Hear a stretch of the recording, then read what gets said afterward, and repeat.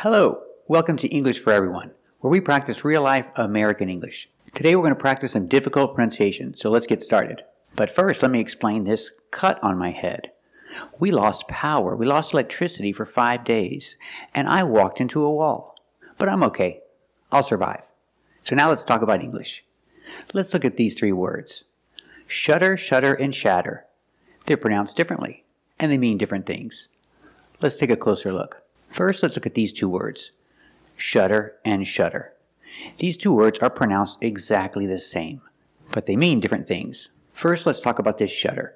This shudder is a verb, and it means to tremble convulsively, especially in fear, like this. That is to shudder. Pronunciation. You see the letter U before a double consonant, it makes a short sound, That's a relaxed, closed sound, shudder. And the double D makes a fast D sound, shudder, shudder. And the ER at the end makes the sound, like burger, Together, shudder. I shudder to think. I see you as a young Meg Ryan myself. Well, I shudder to think what the vice president of the astronomy club would call danger. Sometimes a ball will shudder and then settle back again, Junior. I shudder to think of it. I'm sorry, I was just curious. If I change the verb in the past, I put ED and I pronounce it like this. Shuddered, shuddered, with a D sound at the end. Shuddered. You listen to me, scumbucket. That horse shuddered me. These are the winning numbers. They're going. He bit my lips hard and my whole body shuddered. Example. He shuddered in horror. He shuddered in horror when he saw the snake. He shuddered in horror when he saw the snake because he's scared of snakes. Let's practice. Did he shudder in horror when he saw the snake? That's right, he shuddered in horror when he saw the snake. Now let's look at this word shudder. It's pronounced exactly the same, but it's spelled differently. It has a double T, but it makes the same sound, the fast D sound. Shudder, shudder. Shudder is a noun. There are different kinds of shutters. There's a shutter inside a camera because it opens and closes. It's called a shutter because it closes. It's called a shutter because it comes from the word shut. Shut is a verb meaning close. It's the same as close. Because it opens and closes, we call it a shutter. But more common shutters are these. These are shutters. They're called shutters because a long time ago, you would open and shut them. Here, I'll close the shutters. No. Of this ward, the shutters are open and they will stay open. Let him have a little. Oh, well, the shutters are still closed. There are intruders. If they're coming for you, they have to open the shutters to get into you. That would be... The shutters are all closing. Shatter. Away to the window. I flew like a flash, tore open the shutters and threw up a sash. The moon on the breast of the new fallen snow. Now most shutters are just for decoration, but a long time ago, you could open and shut them. So they're called shutters. Look, the house has shutters. I think the house looks better with shutters.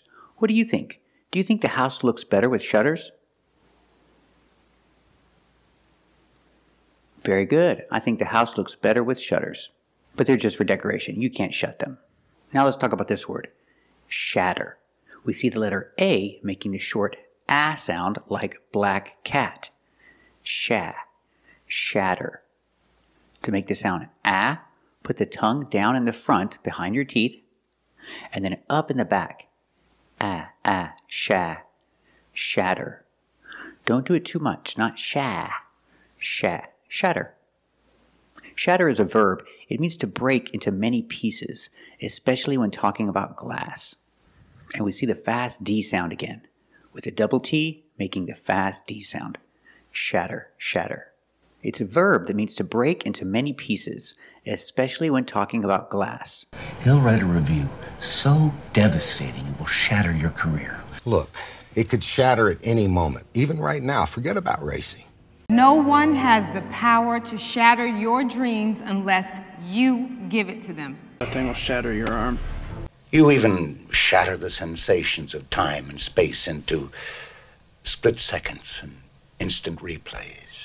You know, I hate to shatter your delusions, but I am perfectly capable of doing my job. If I change the verb to past, shattered, you hear it You hear a D sound at the end. Shattered. Last year, that piece was shattered by a brutal crime. I guess the earth shattered. In a few brief moments, the joy of the holidays was shattered and the world changed for many people. With as much dignity as he could muster, the old man gathered up the sad remains of his shattered major award. Eleanor was shattered. Example, I dropped my phone and the screen shattered. It broke into many pieces, so I can use the verb shatter in the past. I dropped my cell phone and the screen shattered. Let's practice. Did he drop his cell phone? That's right, he dropped his cell phone. Did the screen shatter? That's right, the screen shattered. He'll have to replace it. So remember these three words.